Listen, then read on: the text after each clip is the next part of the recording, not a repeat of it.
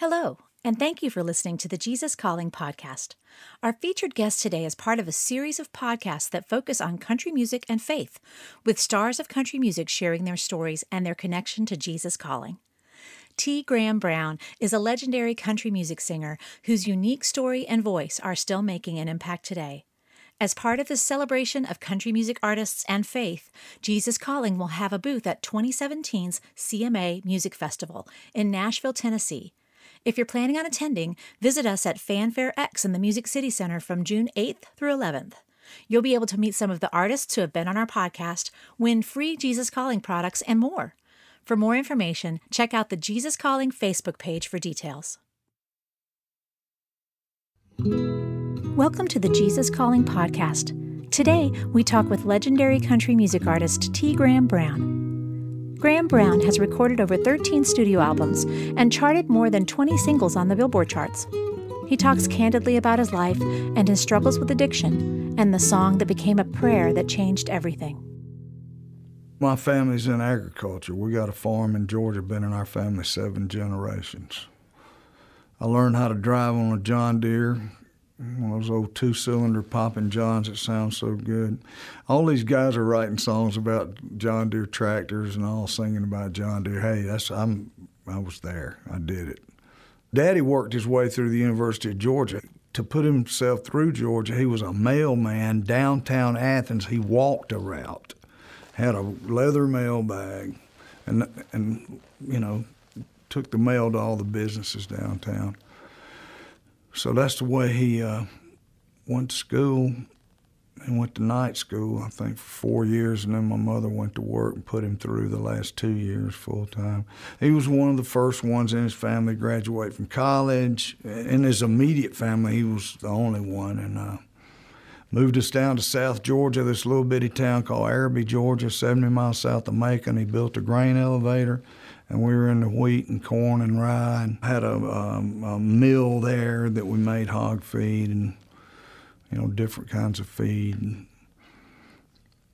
it was just country. I wanted to get back to a big town, which was Athens. So Daddy sold out his thing and moved us back to Athens, and we were able to finish high school there. My brother and I got one brother. And we both went to the University of Georgia. I worked my way through, and Daddy and Mama paid my brother's way. Met Sheila. A friend of mine brought her to hear me sing, and she went to sleep. Sheila threw the Atlanta Constitution 7 days a week. Paper route. Get up at like 3 in the morning, go down, fold papers, put rubber bands around them. Bam, bam, 7 days a week. Then she ran a research barn at the University of Georgia.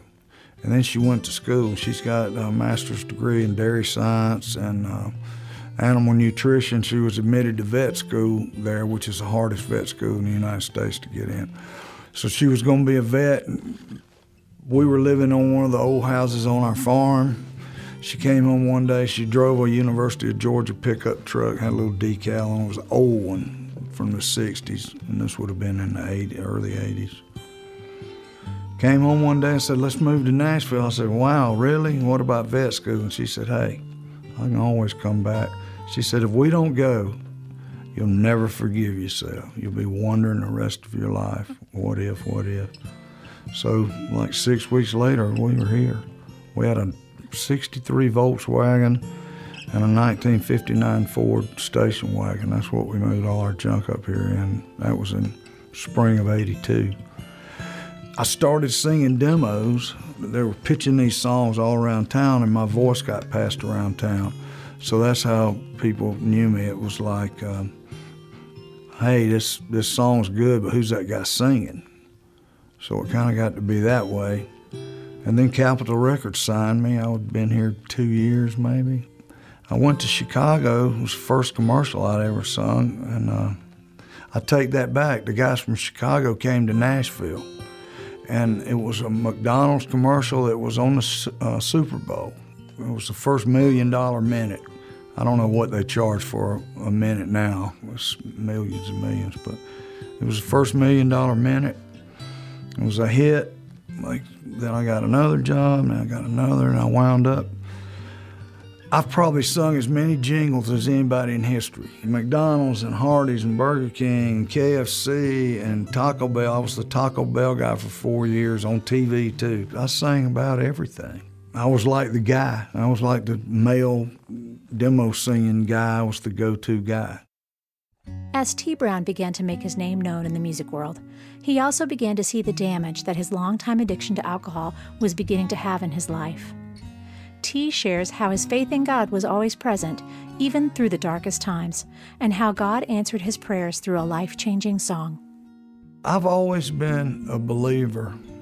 I was raised in a Baptist church. My mother's folks were there every time the doors were open. Prayer meeting on Wednesday night, Sunday night.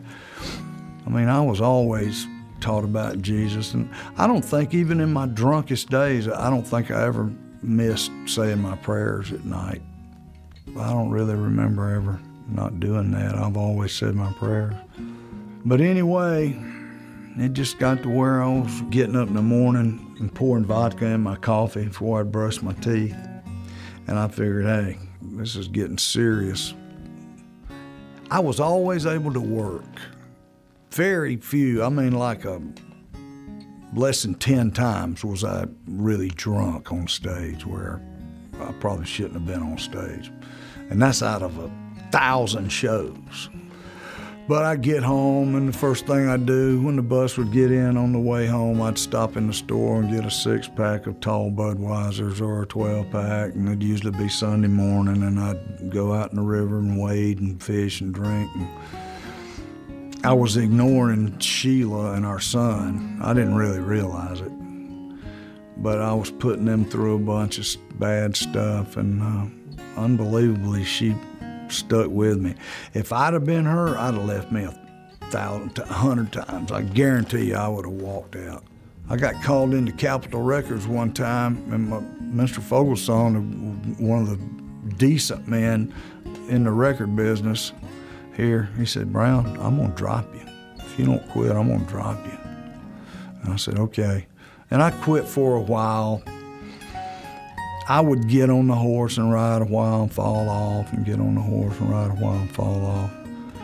I scared a bunch of people, thought I was dying, I should have been face down in a ditch a long time ago, really. I mean, there were so many times that I OD'd and should have been dead. I've done everything there is to do, not just drinking. If it exists, I've done it.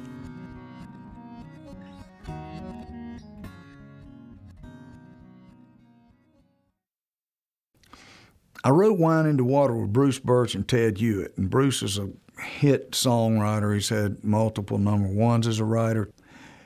And that song turned out to be about me.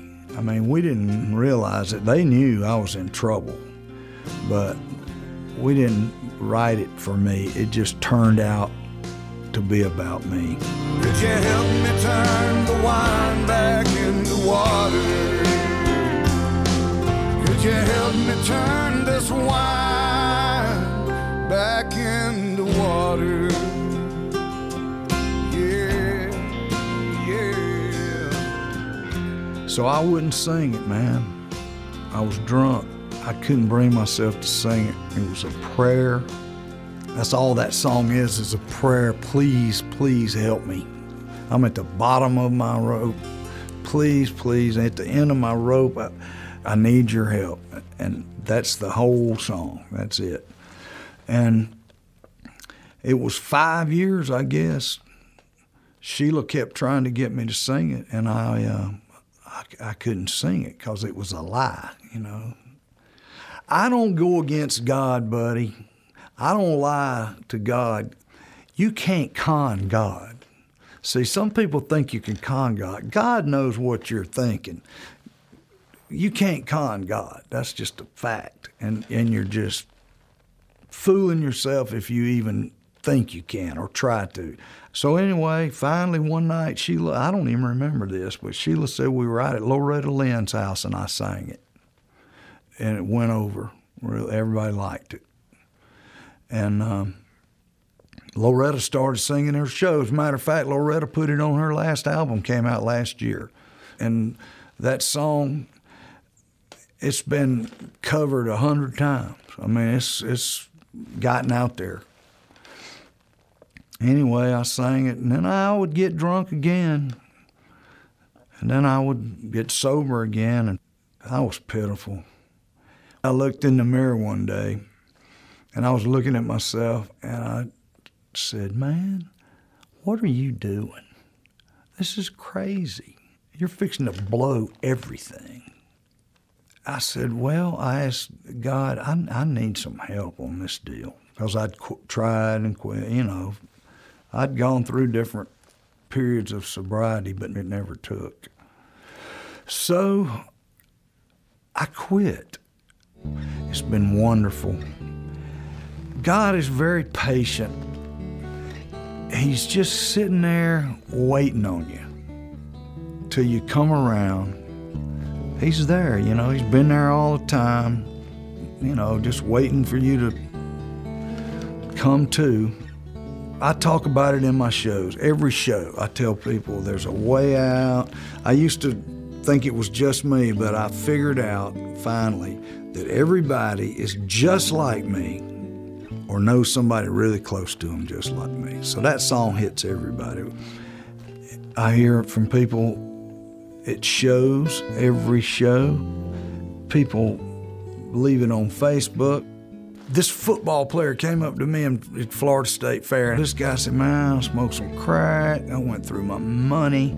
My wife and kids left me. I had 3 kids. He said, I lost my job. They took my house away. Anyway, he pulled his truck out into a field and hooked a hose up to the exhaust and ran it in his cab and turned the radio on, and bam, Wine into Water came on right then. He'd never heard it before. He said he started crying. This is over crack. This ain't over drinking. He started crying, took it all down. His wife and kids came back. It's just the American dream thing. His wife and kids came back, got his job back, got another house, made some money, put it in the bank. It's one of those things. Okay, it was meant to be. There's this old saying, I'm just glad I was holding a pencil. You know, when inspiration hits you, you're just in the right place at the right time, in the right frame of mind, and hey man, you know, the Holy Spirit takes over. That's the whole thing. We'll be right back with more of T. Graham Brown on the Jesus Calling podcast after this short message.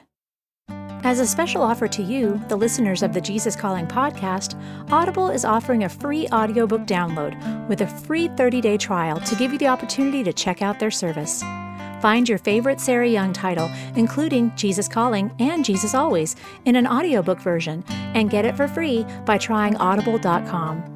To download your free audiobook today, go to audibletrial.com/JesusCalling. Again, that's audibletrial.com/JesusCalling for your free audiobook.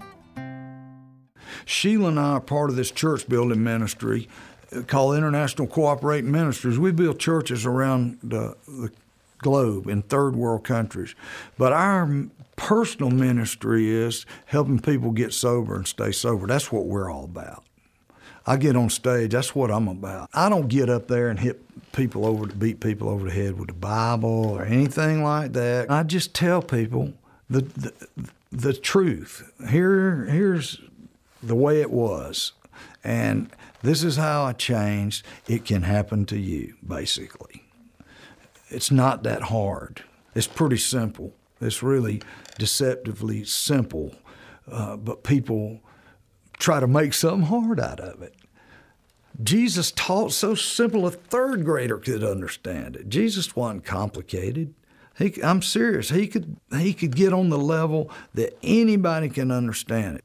Jesus calling, it's basic truths. Daily devotionals are good if it gets you out of all this mess and then lets you concentrate. And I think the whole purpose is, hey, you're not alone. It's kind of basic. You're not alone. Everything's going to be all right if you try this and this, and don't beat up on yourself. That's the good thing. God ran me through all this. I can talk the talk because I have walked the walk. I've been there. The good news is, don't matter what you're doing, you can be forgiven if you repent.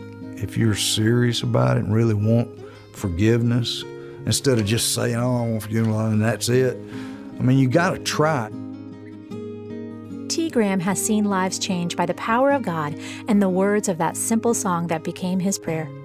He and his wife Sheila have gone on to do work that benefits the International Cooperating Ministries, an organization that builds churches and communities all over the world. He's recently recorded a gospel album with several country and gospel music greats. Proceeds of the record, entitled Forever Changed, go to this church-building ministry. Marty Rabin, who is a godly guy, a great singer, was the lead singer and still does some shows with a band called Shenandoah.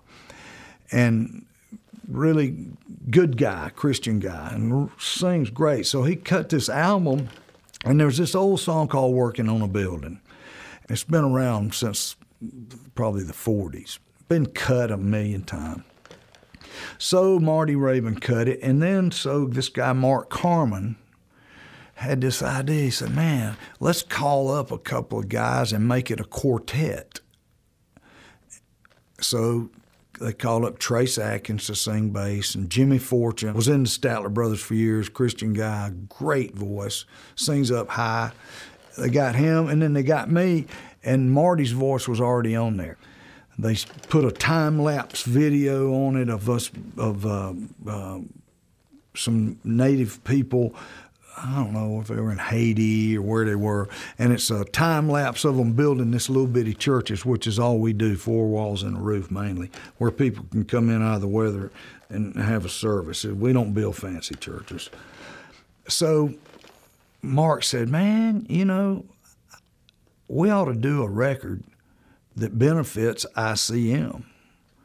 And I said, hey, I'm in. And Mark said, you know, Vince Gill would sound good on this. So I've been knowing Vince Gill since 85, I guess. I knew that Vince would say yes because he says yes to everything. He never turns anybody down. He's always there to raise money. He's one of these guys, you know, you've heard of these guys that are too good to be true. Well, Vince is true. Man, the Oak Ridge boys just sound good. Call them up, bam, they were there. It wasn't like, let us think about it. That's one thing. None of this was, hey, let us think about it, you know. They were all bam. Jason Crabb, one of the greatest gospel singers ever. So we got the Oaks come in, and then we got Jason come in, and then I called Leon Russell, my old Rock and Roll Hall of Fame buddy that I'd sung on his records 30 years back. He's such a sweet guy, God rest his soul. Anyway, so we did all this, and it turned out really cool. I never really could put my finger on the Holy Spirit, but during that album I could. It was everywhere. It was like, this is ordained by God, this whole project, I think. You know, it was like, man, this is too weird. Everything's falling in place perfectly. We didn't have any plan, any idea. We weren't trying to go out, you know, we were just trying to make a neat little record. So we didn't know where we were going to sell it. So then, bam, Sony out of New York came in the form of Sony Red, this big distribution arm of Sony. Then they took over the manufacturing, the marketing, the distribution, and then Cracker Barrel put it in their stores, which is huge. And then we got a Grammy nomination on it. We weren't shooting for that. That wasn't even on our radar. Actually, none of that stuff was on our radar. We figured this was going to be a little homemade deal. And I know that we send money to International Cooperating Ministries. It was great. Man, I'm happier now than I've ever been in my life. Sheila and I are happy. It's just strong. It's amazing. And we've been married since 1980. Man, she put up with me a long time. I asked her, why? And she said, I just knew you were going to come around. I just knew you had something to do. To find out more about T. Graham and the Forever Changed album, please visit tgrahambrown.com. Next time on the Jesus Calling podcast, we visit with another country music legend, Colin Ray. Colin was one of the true country hitmakers in the 90s. He's had 24 top 10 records, 16 number one hits, and was nominated as Male Vocalist of the Year 10 times. Colin shares the heartbreak of losing his 10-year-old granddaughter and how he had to trust God through the pain. Haley was born, we thought, healthy, total. Her birth was great. Everything, there was no problems. And to make a long story short, she had a neurological disorder, and no one could ever diagnose it. We never got a diagnosis, and boy, we tried. I took her everywhere. And when she got to about, I guess 6, it really started spiraling down. And so we started having to face the fact this could be fatal.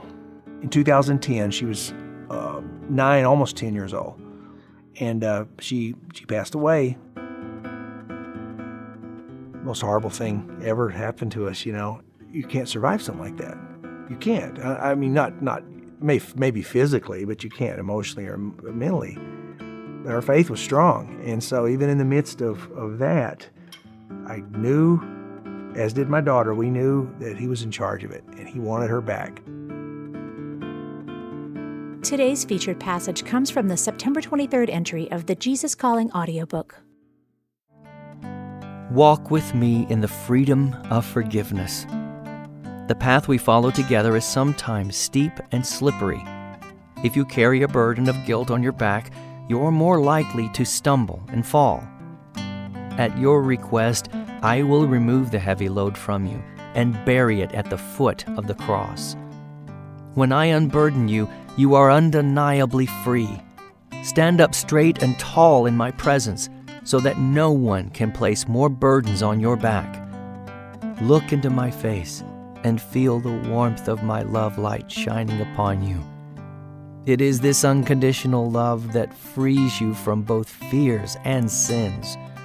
Spend time basking in the light of my presence. As you come to know me more and more intimately, you grow increasingly free. Hear more great stories about the impact Jesus Calling is having all over the world. Be sure to subscribe to the Jesus Calling podcast on iTunes. We value your reviews and comments so we can reach even more people with the message of Jesus Calling. And if you have your own story to share, we'd love to hear from you. Visit JesusCalling.com to share your story today.